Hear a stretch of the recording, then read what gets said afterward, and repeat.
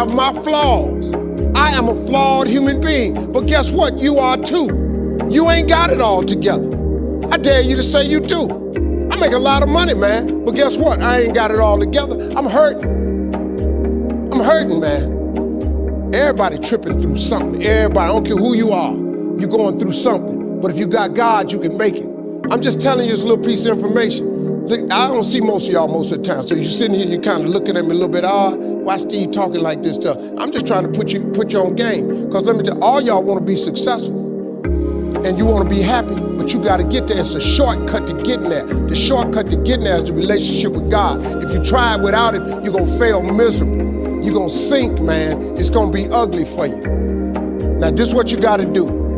Identify your gift and get busy with it. God gave all of you a gift.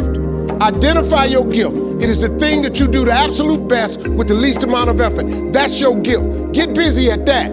If it's drawing, if it's teaching, if it's sharing, if it's caregiving, he put that gift inside of you. He didn't hide it under a rock or put it under the mountain or put it on the mountain somewhere. He put the gift in you.